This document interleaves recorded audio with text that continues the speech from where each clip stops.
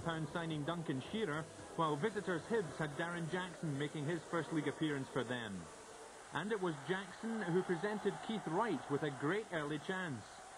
The Hibs striker hitting the side netting.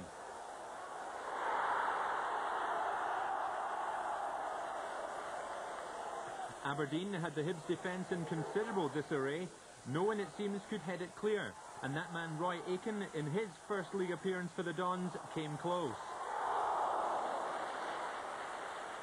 Then an amazing let-off for Hibs from this corner. Paatelainen's effort miraculously headed over by MacLeod. Aberdeen had the upper hand, but Weir came close with this header from MacLeod's cross.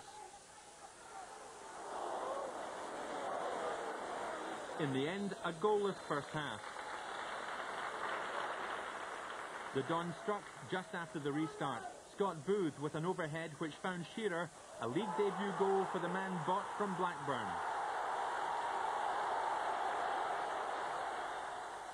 2 minutes after that, Shearer struck again. Booth sprinted down the right, Shearer on hand. It was all uphill now for Hibs. Weir passed to Brian Hamilton on the right, and Snelders touched it onto the post. Roy Aitken pushed forward, and his determination almost brought Aberdeen their third. Two-goal hero Shearer made way for Jess. The third, when it came, was a delight. Aitken found Booth, and he did the rest himself.